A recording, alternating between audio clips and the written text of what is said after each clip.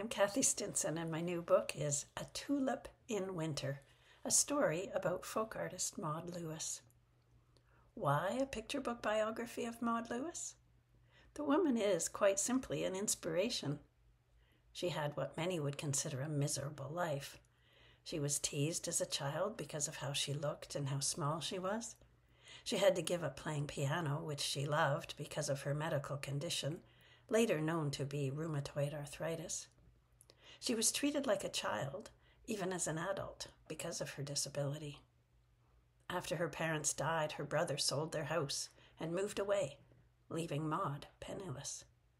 She lived in poverty with a husband many considered cruel. Her joints grew increasingly painful as she aged. And yet, she never complained. And this is not an unhappy book. Maud looked beyond all the hardships she faced and found beauty in her small world. The birds, the flowers, the animals, the seaside and village landscapes of rural Nova Scotia, and she painted it. When forced to live with an aunt who failed to understand how important painting was to her, she chose poverty over comfort so she could continue to paint.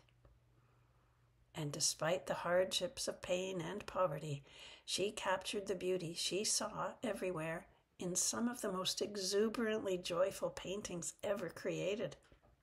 Paintings that sold for no more than $10 in her lifetime now sell for tens and even hundreds of thousands of dollars and hang in galleries all over the world.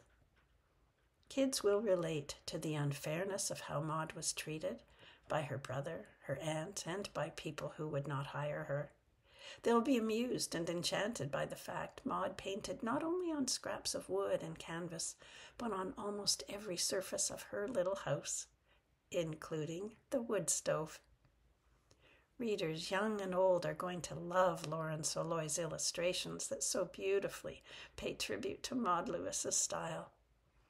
I think you will agree with me, Lauren, and the great team at Greystone that Maud's story will inspire young readers everywhere to appreciate Maud's art, to find and focus on the beauty in their difficult worlds, and to face with Maud-like courage any obstacles they face in the pursuit of their passions.